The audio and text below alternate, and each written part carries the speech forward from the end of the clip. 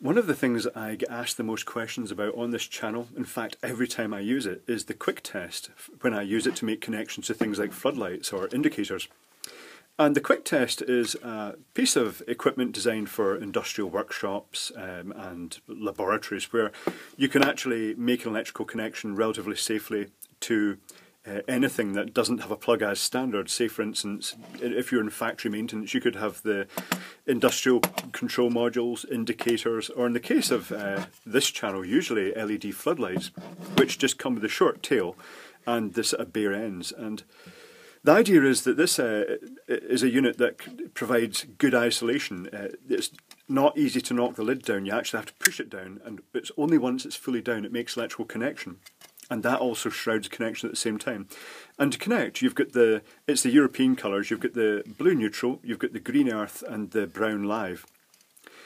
And to connect, you simply take the wires and you press the sort of key down and you put the wire underneath and then release it. And it's a spring-loaded clamp that makes electrical connection. So you put the live, the earth and the neutral in.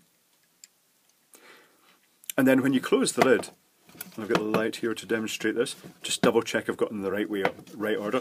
When you close the lid down, it provides power to the item in test. Very, very handy indeed. And also very easy to connect to and to disconnect. So I'll just put these out of the way and we'll take a closer look at the unit. So it's got an EN indicator that stays on all the time as long as it's powered, just to show it's active. And it's got these knife blades, knife switches in the top, in the lid, with a fuse on the live one, so that when you actually open the lid up, it completely isolates. And we'll take a look inside as well. It completely isolates power going out to these terminals. And the fuse being in here, it means that if you're plugged into, well, if you're plugged into maybe a European socket and it's not got a fuse in the socket, it means you've got at least a localised fuse. In the case of Britain, we would typically have a 13 amp plug in it, but it would let us maybe put a 3 amp fuse in there if we wanted.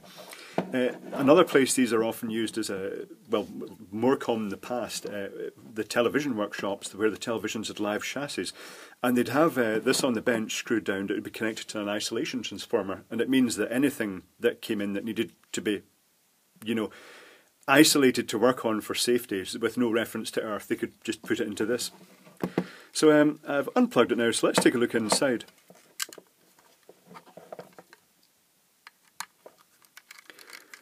So to make the connection, you can get these with the cable pre-connected, or you get them just bare without the cable. In the case of America, I'm guessing probably bare without the cable, because that lets you put in whatever or other countries as well, whatever colour code you'd use. These are available in America, by the way. We struggled initially to find out where they're available from, but in the end, SolarDrew and Kasey mentioned that they're available from Newark Electronics for about $60, which is actually a good price. And I'll provide a link to that afterwards. So here we are, make sure it's unplugged. The connection comes in through the strain relief. It's just a press-in strain relief. It's got the screws for the earth in the middle that's continuously connected to the output terminal, and the live and the neutral, which are connected through the knife switch, and cobwebs as well. This is quite an old one. So let's actually open it further, in fact.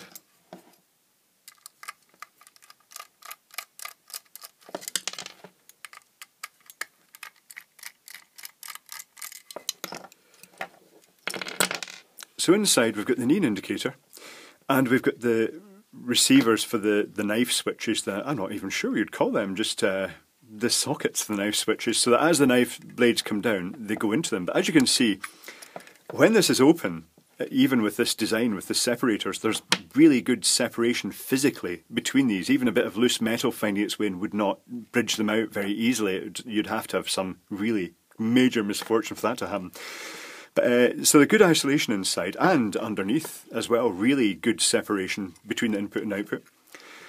And that's fundamentally it. The lid is not just it's got a couple of spring-loaded pins underneath, so as you press it down, it takes a modest amount of force, and then once it goes over that, then it goes down easily.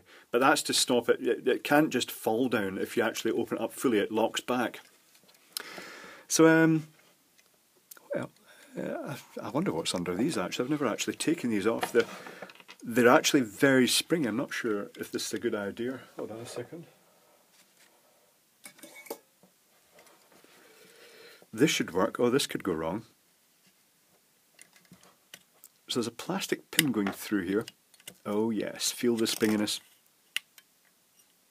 Oh, it's not too bad actually. Yeah, that's actually that's simpler than I was expecting. It's just a spring, and it is just the plastic tip of the key has a sort of sharp wedge in it that pushes it down into the receiving to actually grip the cable as well actually, because that's actually got a dip down. That's quite neat. I won't pull this key out because all the rest will just pop right out. Oh, what the heck then? Yeah. So yes, it's quite well made. I mean, this is not a new thing. This particular one is ancient. It's, as you can see from the state of the cable, this was in use decades ago, really, when I got this. And the reason I got it was because the place we stored our test gear for, we used to use these to test the Christmas lights when we were putting new tube light on them, the municipal Christmas lights in Glasgow. And the place we stored it decided that the pin out the hinge was obviously just what they needed. It was an engineering workshop. So we came one year and one of them just was lying with the lid next to it. And so I helped myself to it since it was going to get thrown out otherwise, since it was missing the pin, and simply replaced the pin with something suitable. So it's been very useful. I use this a lot. It's very, very functional, very handy indeed. It's perfect for sort of like an industrial maintenance workshop, but not suitable for just randomly connecting domestic appliances to it. It really is designed for test purposes. In fact, it says in the top here, not for permanent or semi-permanent connections, and certainly not for just randomly an excuse to cut the plugs off all your tools and just ram the wires into something like this. But it's for what it does, for its intended application, it's great. I think this is a really useful device.